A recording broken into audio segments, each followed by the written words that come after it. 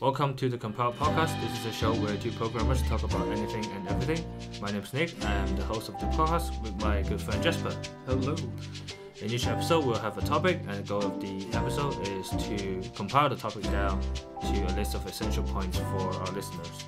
So this week, we are talking about something a bit more serious than the week before. But before that, let's sort of just chill out a little bit because we just came in, I think, like 20 minutes ago. And yeah, we can spend a good 5 minutes washing my hands, trying to get coronavirus off my hands. So yeah, I think everybody listening to this probably has an idea of what's happening.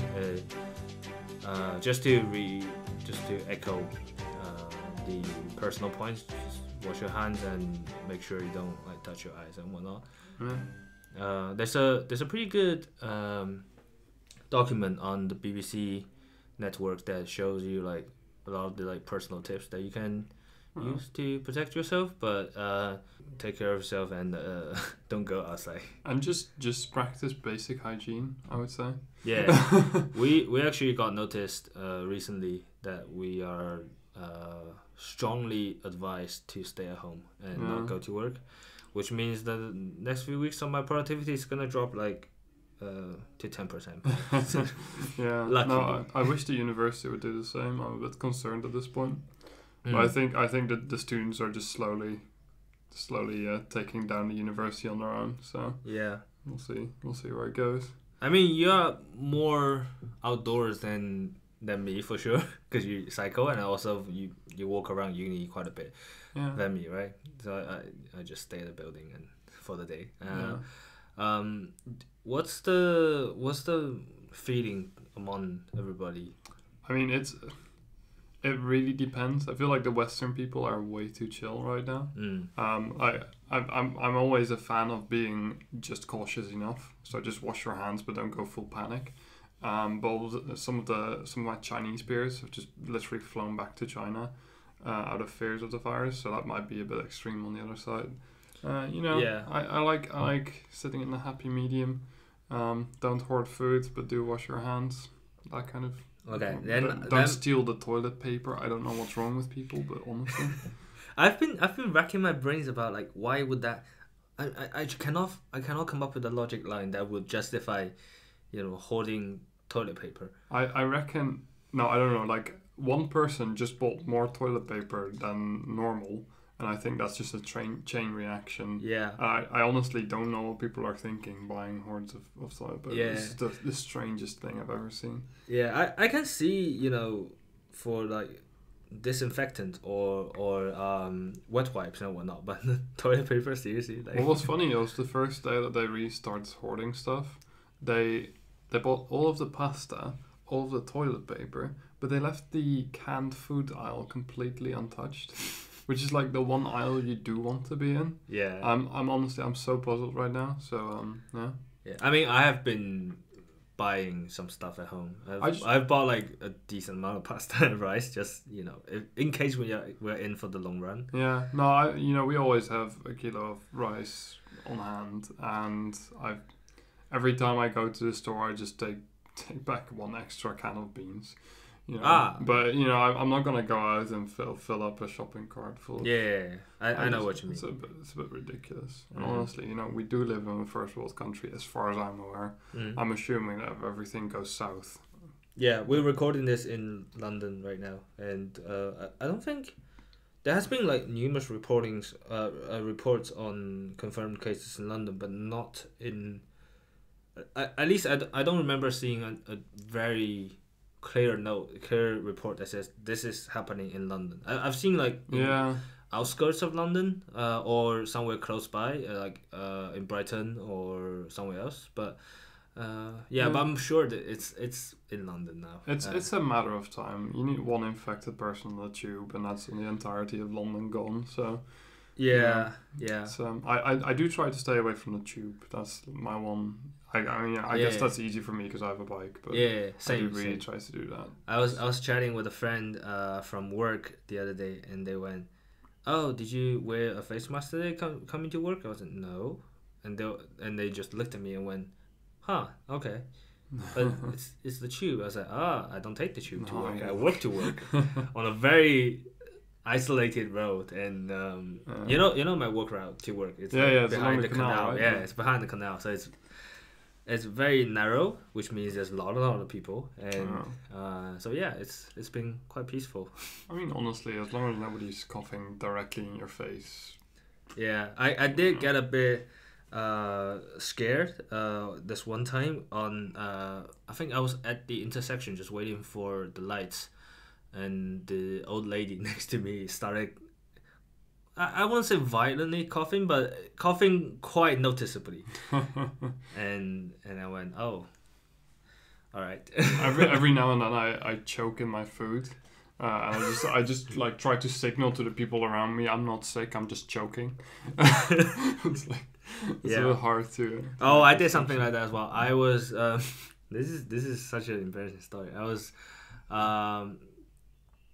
trying to clear up the last bit of my tea the other day, and sometimes because I bought tea by the bunch, and there's sometimes like little powder dusts that comes with the tea, and I was just trying to like get it off, and then I accidentally inhaled some of it, and then started sneezing because these are like, if you're in the situation, you will sneeze as a human being.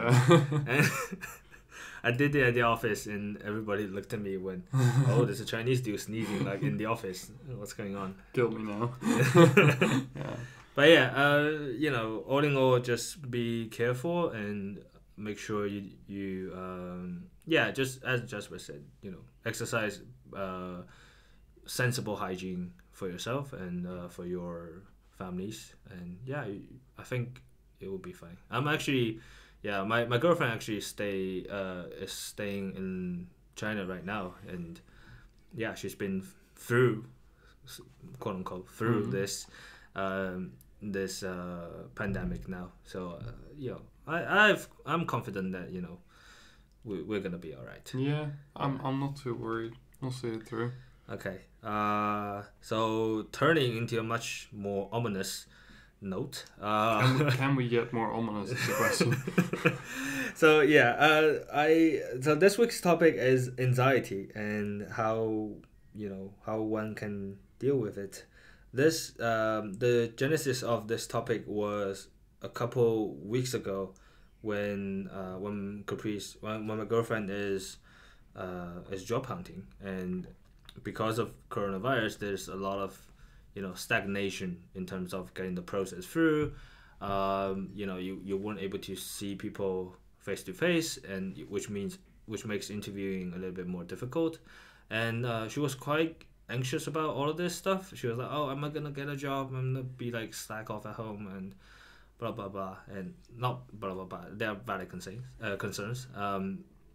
But yeah, it just rose up to me that these anxieties can really sneak up on you, and if you are just like unprepared for it, sometimes it can be a bit more hard to deal with. I've also had lots of friends who have had panic attacks happening to them. I've had one too, a couple of years ago when I thought I lost my wallet on the taxi, and with all my bank cards and my IDs and whatnot, I was in a foreign country, and I was like, I'm gonna die here. I'll find my body in a ditch somewhere. Yeah. No, I think everybody, well, a lot of people do have to deal with anxiety at some point in their lives, especially in like the kind of circles we've been in. University, there's automatically kind of a expectation that you're performing at a certain level. That does stuff to people. So I mean, I remember at least in Edinburgh it wasn't too intense. It was like, oh, you should always do your best, that's for sure, but no one's gonna quote unquote like judge you too much. No, that's true, but I've seen yourself, so. I've seen this somewhere else. I mean, growing up in China, and also somewhere when I was on exchange in America, I also saw like some of these kind of stuff. And definitely academics are a good source to bring you anxieties, especially for like, because even in academia you have like deadlines and whatnot. Yeah. Right? Yeah, it's fairly high pressure in terms of workload and so it's something that everybody has to deal with, and actually dealing with it is not so simple. This is also very true at work. For me myself, it actually wasn't too bad of late, but sometimes when we do get projects with external deadlines that are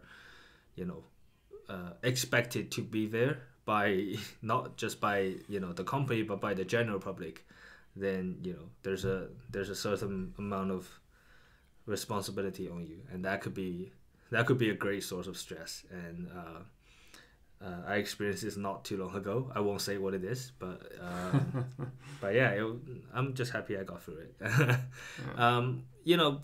But to go back to the point, I think you touched on something quite interesting where you said like lots of people have to deal with anxiety at some point in their life, and actually I think it's something we can expand a bit more on, where I think it's fair to say anybody would have had anxiety at some point in their life.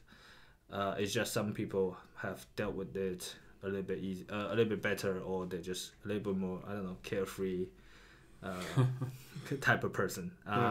But yeah, which kind of sort of leads to my point here, of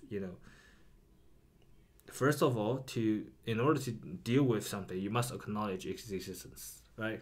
Yeah. So you have to say, okay, I'm feeling stressed. Like that's the first. That's acknowledging it is the first step of sorting it out. Does that? Yeah. No, that's exactly it. In I don't know if there's something similar in English, but in Dutch we have a saying, a good start is half the work. And like How's starting. How do you say that in Dutch? Een goed begin is het halve werk. Okay. Any Dutch person? There you go. Yeah, no. So, but I think that's actually very true. Like as long as you don't acknowledge it, it's not gonna change. And taking that first step in acknowledging it is, I think, probably the single most important step you can take. Yeah, I've seen sort of two. How should I say? I've seen two bad outcomes that could come from not acknowledging it. One is you literally do not know about being, like, you cannot acknowledge of yourself being stressed, and sometimes this leads to I don't know if this makes sense. It's like stress of being stressed. It's like I'm worried that I'm worrying. Yeah. I actually do that. Yeah. I think probably everybody does to some extent. Like if you dealt with anxiety at any point in your life, then the second you get stressed, you just go, oh god, here we go again. Yeah. Which really, like, it compounds really quickly. It's a reinforcing. It's like a downward spiral, which it's not exactly fun.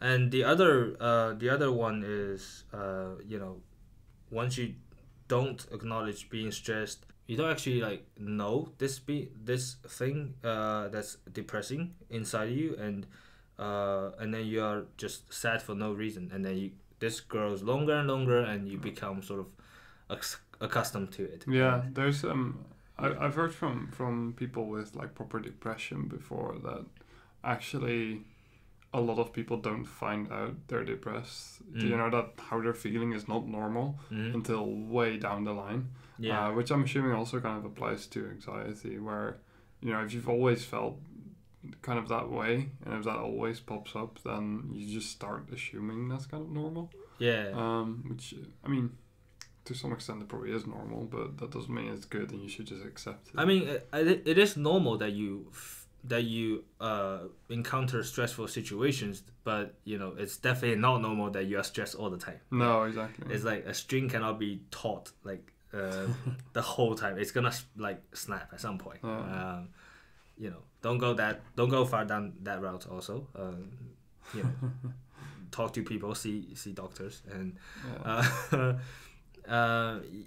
but I think there is a point being made that after saying that, okay, I feel I'm stressed out. There's anxiety in me. But that's a good start. But we should sometimes dig deeper in that, right? What exactly is causing me this stress? What exactly is causing me this anxiety? And just the matter of thinking it through sometimes is not enough. And for me at least, narrating it out is so. Writing it down or saying it out loud to people or to just to yourself. Also, it's just a matter of expressing it out, so it becomes explicit. And that has been a great a great step in terms of dealing with it. Would you agree? Yeah, I think anxiety or a lot of these problems are probably very deeply rooted usually. And finding out what it is definitely not straightforward. And actually writing down, like I've got like a little notebook, whenever I'm feeling, I mean that's more in general, whenever I'm feeling not on top of things, I just kind of write it down in that book, and it just kind of reframes everything. I actually feel like if you ever go to like a psychiatrist, I've never been to an actual psychiatrist, but those types of people, I feel like you're probably doing 90% of the work, and all they're doing is asking like the right questions to keep you talking. So actually, a lot of therapy is probably more self-therapy than you realize. So all of that is probably actually a really, really good way to I realized get to that root. I realized a lot of the stuff that we're talking about, that you can probably get it from like a proper counseling, but it's just these are the tips that we have, or sort of the points that we have here are sort of distilled from our own lives. And like I'm by no means an expert on this, but this is what I've always felt. How that works. It has worked for us, and we think it can work for more people, and especially in this industry, there are common grounds that can be reached. It's a industry. It's a weird industry that we are in for computer science. It's partially engineering or very logic based, that you have to keep a clear head, but also a lot of times very creative, right? Because you have to come up with ways to solve this, and that is more closer to say to like architecture. It's actually you actually get the full kind of, if you compare it to building things, which I guess is a natural comparison, you kind of get the full thing where you do everything from architecture down to the nails that hammer, or depending on what your exact role is, but you're going to be involved with all those steps, whereas an architect will probably never see a nail.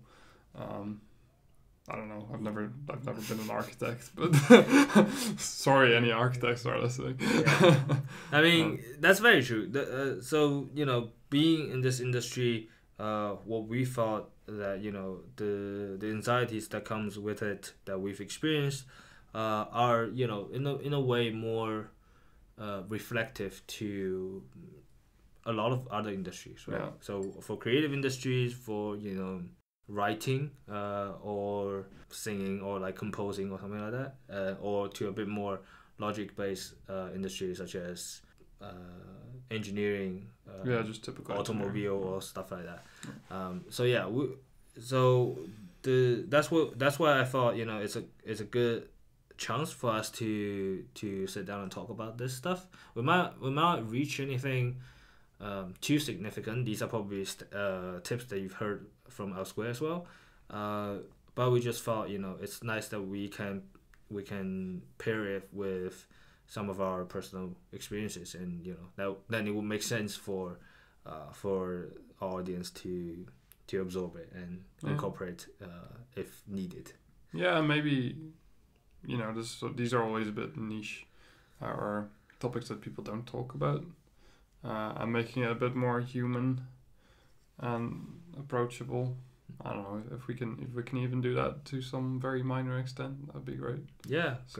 And also just to make sure we cover this as well. Like, in no way we are saying there's only stress from like work or your uni or something. There's stress from like from just being yourself, like from life really. Yeah. And these type of stuff can be dealt with in a similar way. And one of the things that happened to me a while back, not recently, but a while back, was I think just at the edge of graduation, when my student visa is expiring, and I need to work out a new visa at the same time, trying to sort out the employment contract, and also also my actual studies that I need to finish in Edinburgh. And that was a lot of that. I think that's probably the one time I actually snapped at my parents. I was like, nope, this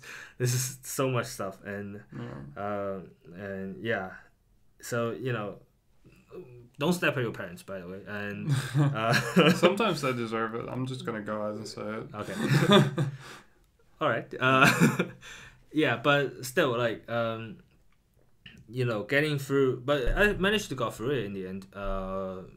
Through help of friends, through help of families, and just by like reading a lot of stuff. And this is quite hard to talk about, honestly, because once after the hard times, you always forget what happened. I just in general, it's not stuff you necessarily want to remember. Yeah. But there's one thought that I clearly remember from that time was like, this isn't the end of the world, right? So there are many things that are on your plate, and if you mess up one thing, it's not like you're done, right? The other stuff will go on, and probably the stuff you messed up with will be fine in the end. It's just like it might take you a little bit longer. Yeah, at worst you're gonna be set back a bit of time, or you're gonna lose X amount of money. But all of those, in the grand scheme of things, how much are they gonna impact?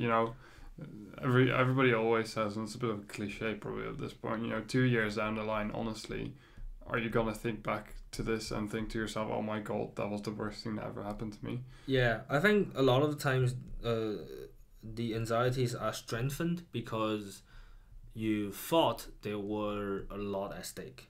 Yeah. And there might well be, but still, in the end is it really worth being so concerned about it? And also, if so much is at stake, we can, the other way of thinking it, the more positive way of thinking it, we can do our best, and that's it. We'll do our best, and whatever happens is out of our control. And if there's a lot at stake and I happen to lose it, then that's how life is. What my girlfriend always says is, and I really like this one. I don't know where she got it from, but she always tells me, don't suffer twice, which I think is very apt. As in, if something is gonna go wrong, don't suffer now in this moment, and then also when that thing has gone wrong and you're facing the consequences. Most likely those consequences are gonna be very minor either way, but there's no point in, if they're gonna happen, and worrying about them now. And that's easier said than done, I'm guessing. But it's something that really helps me. One thing, I do can see that. One thing I've learned from experience is that most of the times things are not as bad as you think, and that might be only true for me, but I tend to over exaggerate the bad outcomes, and even though like there's a very small chance of it happening, and you get like so stressed that, oh, if it does happen, like my house is gonna burn down or something. Like I used to always have this fear of like, have I actually locked my doors, and what if someone breaks in and steal all my possessions? And that's and then throughout life, what happens was, I don't remember who told me this. It was like someone from work very, very long time ago. They went, whatever you're worried about today, you're not gonna remember this thing in a week. No, honestly. In a week, you won't even remember what you were worried about last week, and that's proven true so many times. I held it as I held it suspicious at first, and throughout the years I've seen this at work many times, and I could be so stressed or so confused and unhappy about some bugs that I've seen today that I wasn't able to solve. But in a week's time, I don't even remember that such a bug has ever happened, because I would have solved it. And having that sort of confidence in you. I mean, you don't get it like automatically. It's sort of built up by experience. But just having a little bit more when you do something well, give yourself a pat on the back and just cultivate this kind of confidence on yourself. And when there is a anxiety in you, just tell yourself like, I can't handle this. This is gonna be fine. I can't handle it now, perhaps, but in a week or in 2 weeks, this isn't gonna be a problem. Yeah, just have that faith in you. I'm guessing a lot of this is probably like just experience in life. I'm definitely not at the point yet where I have that amount of confidence in myself, I would say. Oh no. No. Okay. So no, I'm not saying you have, but like that's probably something that kind of, as you go through life, you gotta collect those moments of worry and then kind of reflect on them afterwards and think back to yourself, yeah, that was bullshit. Well, actually, at some point my counselor in university recommended every time you're like worried about something, write it down and write down how worried you are about it, and then after it's over, write down how bad it actually was and like compare those scores. I've never actually done it, but it sounds like it sounds really fun actually, and it does sound like the kind of thing where if you kind of start seeing that pattern in yourself where you always over dramatize things. Yeah, I know. It's a sort of like telling yourself, telling your old self actually that you've misjudged it. And most of the times you've misjudged it to the worst. And I don't think I've ever not misjudged something, to be honest. Yeah. You know what though? Because there's something I was really impressed about you and in university, where you were so chill about all the exams. Oh, that's survival strategy. Because what happens usually is before the exams, I will be studying, and then I would text you and be like, should we come to a coffee shop and do some papers and do some revision together? You'll always come, but like a little bit, sit there for like 2 hours and be like, I think we got this, and then you're always the one to wrap up early. And to be honest, I think you were super chill throughout university about like all exams. I haven't seen you like being really anxious about anything. No, so I think with me it's very black and white. I'm either really, really worried about something or I'm not at all worried about it. And exams are one of the things that I confidently step into, so I don't feel the need to worry about it. But then loads of other stuff, like my last year of uni was an absolute mess. And that was probably a compound of other things that were going on in my life. But my dissertation, for example, was kind of a mess, and that got me a lot of anxiety in the end. So everybody's their own kind of things, their own pitfalls. Yeah. And I happen to be very chill in exams. Yeah, that's great. So I guess these are sort of the mental points that or mental tips that you can leverage for dealing with anxiety. But this wouldn't be a engineering podcast without some practical tips. And one of the things that I've seen people use a lot, I've read about this extensively. I've even tried it myself, but it just haven't paid off for me that much. Is breathing exercises where I actually read a book. I don't know if I have the book still. Oh, I do actually. I actually read a book about this topic where it's just like it's almost like a children's book where they just tells you, relax, breathe, and also like just focus on breathing. Only, and don't think about anything. Just think about your breath, and which is close to meditation, but it's a bit more for a relaxing purpose. Yeah, So, I've never been able to do the whole meditating thing. yeah. I don't have the patience for it, I don't think. But breathing, just, whenever you do get into that kind of fight or flight response that your body will have when you actually have proper anxiety, just breathing is a very good strategy. Also, I've seen this, like, this only worked for me once, where I was watching a movie called The Intern. I don't know if you've seen this movie, where, funny enough, this is like two middle-aged men trying to work as intern at Google, and what happened. I'll link it in a description. It's like Owen Wilson and okay. yeah, Right. and yeah, and then there's one line in the movie, I think to the latter part, almost at the end, where they were just convincing this guy and be like, if you take a deep breath and looked up, there's a lot of possibilities. Because what happens was the person they were trying to convince was struggling in business, owning a pizza place or something. I can't remember what exactly was the plot, but what was said there really setting for me, where they just said, I think it was Owen Wilson who just said, like, if you slow down, take a deep breath, and just look up, there's like a lot of possibilities out there, and you'll be fine. And yeah, that really is thinking for me. And I think when I watched that movie for the first time, I was also stressed about something. I honestly can't remember. See, this is what I was talking about. Like, and then as I was watching it, I did the same, and it felt I felt a lot better. And and then by my forgetting of the source, it worked. So it's something to explore about. I'll link the movie and the book that I was talking about.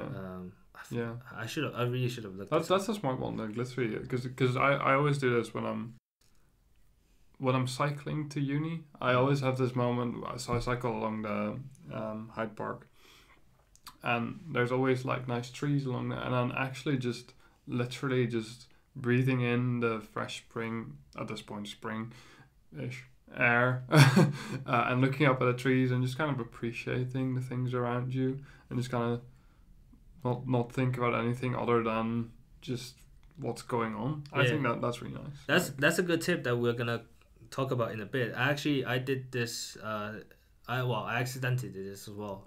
Last weekend I was just because the Sunday was quite a sunny day, and I was trying to like get out of the house, and I was walking along this back street next to my flat, and there was just the tip of the spring. I think this is like beginning of March, and there's some cherry blossoms that have blossomed in one of these back streets, and I just stood there and looked at it, and it was like really relaxing, and I felt really happy. I took a photo as well, and it's one of those movie moments, like, which always looks really cheesy in the movies, but then actually in real life that does kind of happen.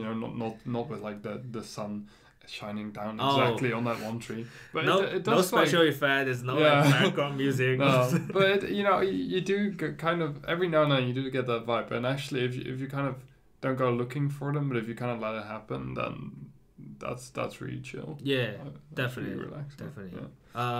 Cool. So that's breathing. Something that you can explore. So we're gonna expand on this other point as well, where in order to combat with the anxiety, one of the best way is to not worry about it, and not go at it head to head and be like, I'm gonna solve this anxiety. Rather, it's a good approach to find other distractions, quote unquote, and just keep yourself busy, and then you don't need to think about it.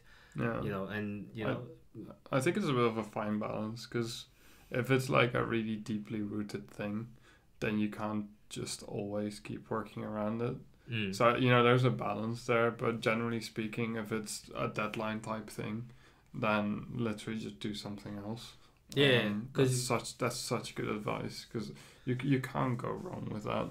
You're not gonna gain anything by staring at your screen for those 15 minutes that you could just be walking out to your kitchen, getting a glass of water, or just walking around the block. Yeah, that's what I was talking about with another friend who's in Imperial right now for master's study, and I think your girlfriend is also there, and this is the time close to their end of term, where they have like lots of assignments compounded with lots of exams in the following week, and that being through that, I can tell you it's quite stressful. I mean, I haven't been through a master's study, but that's what I would have imagined. Those are definitely the moments where actually running away from your worries is. For moments at a time. I always force my girlfriend to take regular breaks. Just like, yes, that's 10 minutes where you're not doing anything, but actually, what would you get done in those 10 minutes anyway? You're just sitting there worrying. Yeah.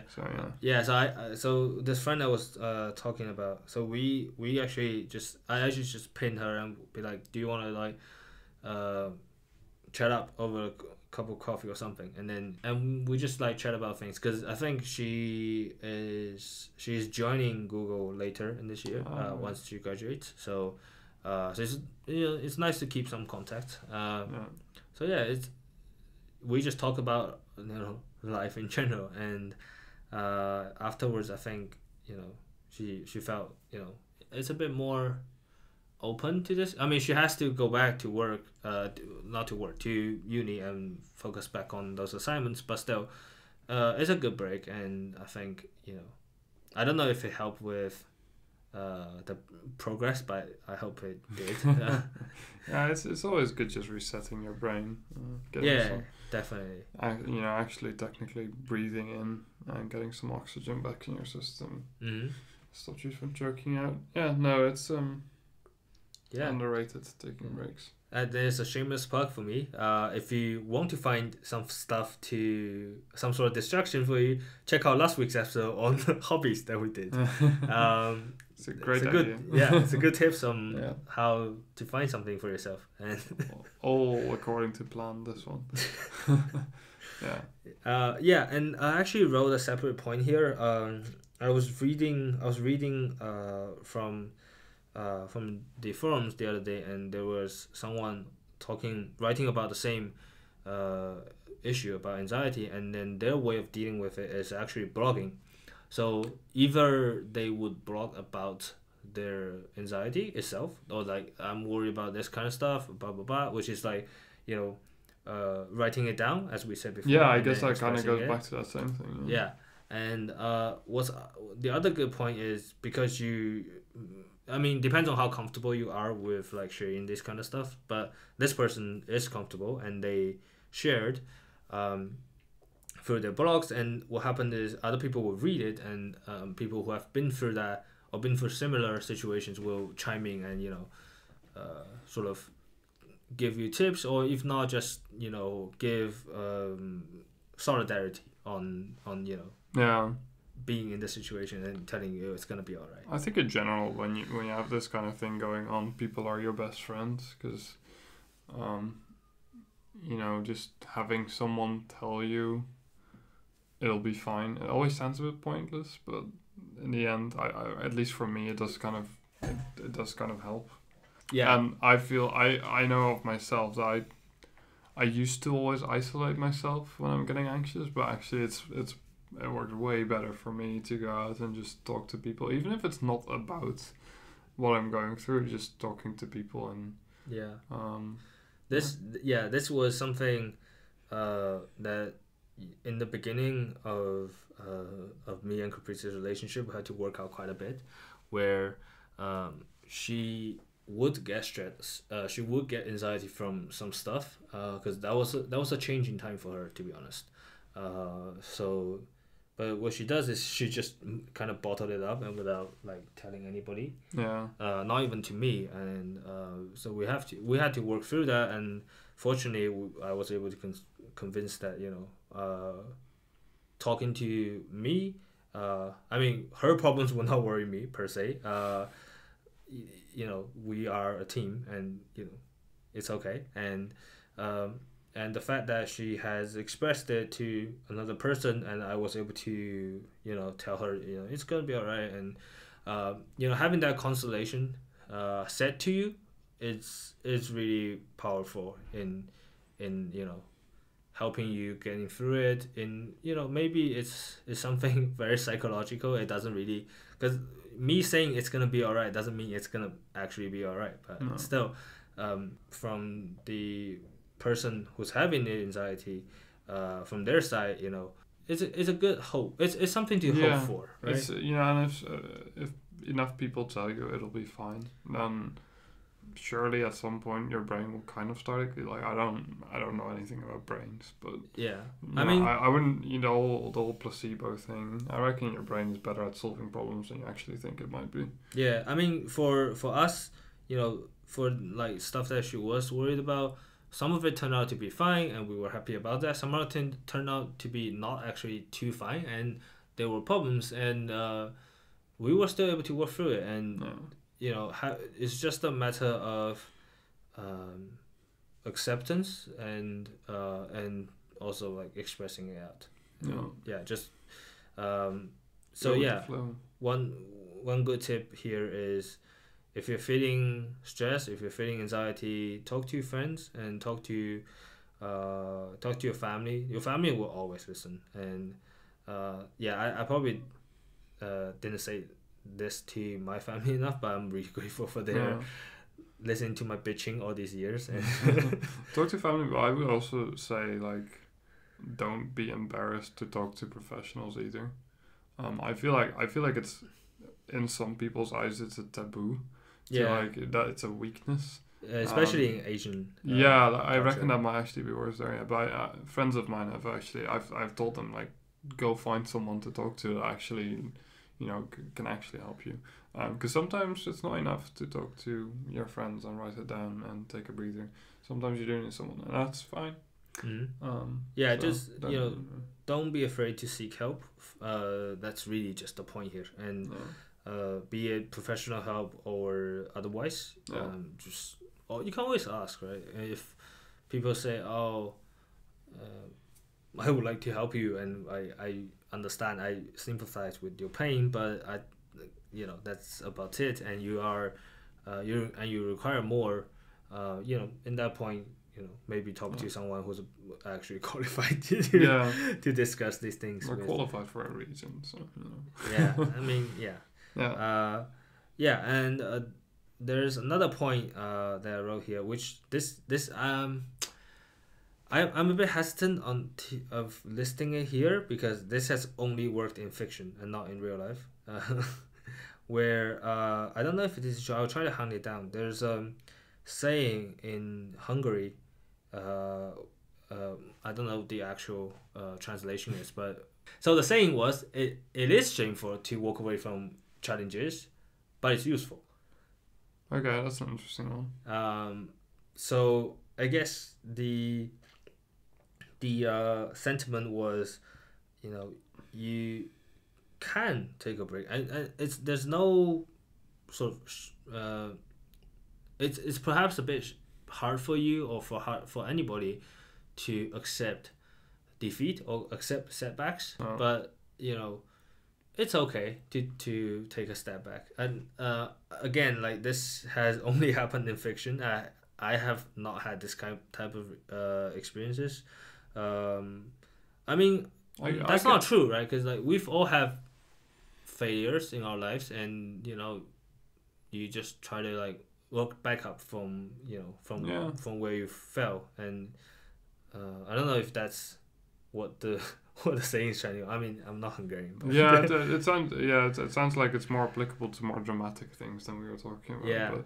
But I can sort of see that, But so sometimes fighting the inevitable is not going to help you anyway, so you might as well just kind of go with the flow. My feeling has always been, to the very, very worst case, that you are going to, like, things are going to turn out badly, just accept it. And it's perhaps not the best look to shy away from a challenge or from something that was expected of you, but it's expectations can be motivating and also devastating. Right.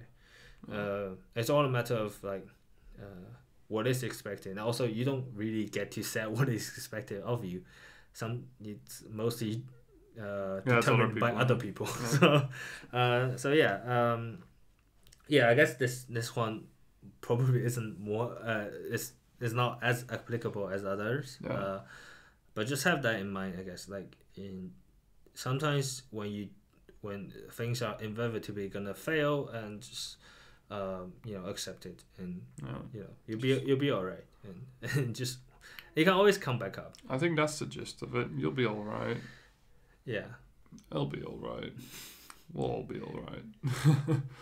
It's such a good topic to pick in this time of year, right? Yeah, I was wondering if you were expecting me to actually bring a personal story, and I was like, what's bringing me anxiety? Talking about anxiety. That's actually, or like the coronavirus right now, that's actually anxiety inducing. Yeah. But it's good. I mean, to be honest, it's not the hottest of topics. No.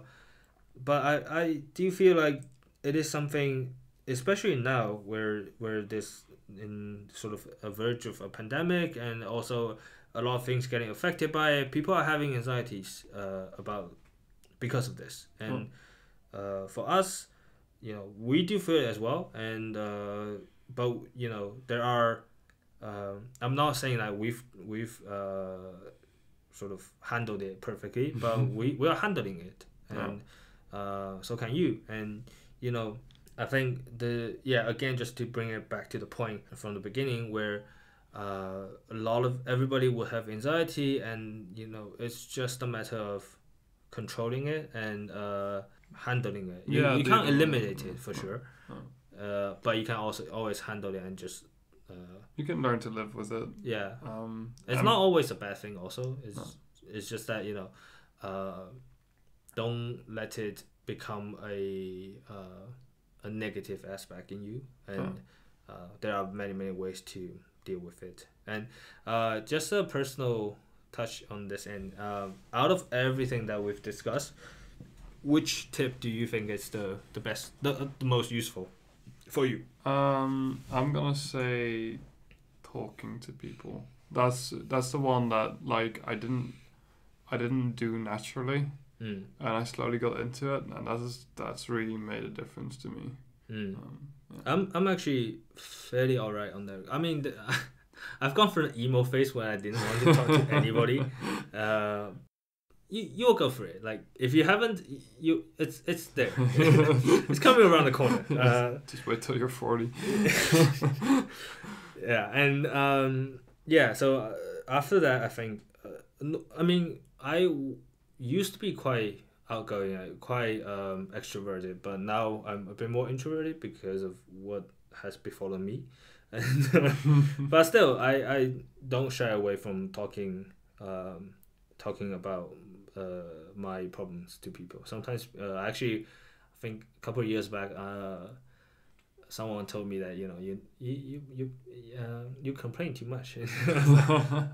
You don't have to listen. I'm not gonna say what I want to say. So, for me, I don't know. I think for me though, I'm a bit more practical type of person. I think what changes in your mind always starts with action. So I actually like a bit more practical tip here, which is trying to find distractions and other things that to keep you busy. Personally, I find music to be quite a soothing gateway from stress, and especially stress from work. And I tend not to. I've grown not to listen to music while coding. Which means when I'm listening to music, it's when I'm not coding and when I'm just relaxing. And that's so that's been a change that I've made recently, and it's proven very, very useful. I mean, do whatever you like if you want. If you like listening to music while coding, do that. And but yeah, or you can. Another thing that I've seen people do is they will listen to normal music or like stuff that they like, and you can reserve a particular genre, for example, like classical music, just for chilling out. I've seen the polar. I've seen people using death metal to chill out. But if it works for you, then to each their own, right? Yeah, just like AC/DC blasting out from the headphones that I can listen, that I can also hear from 10 feet away. But yeah, do something other than thinking about it, I guess. Yeah. And there's probably a point where you've thought about it enough, and to go beyond that is will only bring you pain, I guess. Yeah. All right, cool. So that's this week's episode, and I realized when I was editing last week's episode, I ended very abruptly because there's a fair bit of BTS that we cut out. All right. I think I've said Caprice's name so many times during this episode. I almost feel like this is an episode for her, but it is. But still, I think for anybody else listening to this, there's something in the episode that will be useful to you from our experiences. Just have a listen, and if you have something that you disagree on, or I've missed anything, or we've missed anything of importance, definitely let us know in the comments. I'm actively working on dealing with all of my stressful things. Okay, cool. So thank you very much for joining in, and let us know about your episode, your thoughts, and comment on anything that we missed. This episode is on YouTube and also on Spotify, Google Play Podcast, and iTunes. So all of them. Find us anywhere you have. I've spent so much time getting through all of this. I feel proud to announce this. Okay, cool. Thank you very much. Yeah. See you next week. Not next week, because I'm not here next week. But yeah, they're not gonna know that. Well, yeah, but I'm not gonna see them next week. We can do it. Okay. See you not next week. See you next week. I'm still saying that.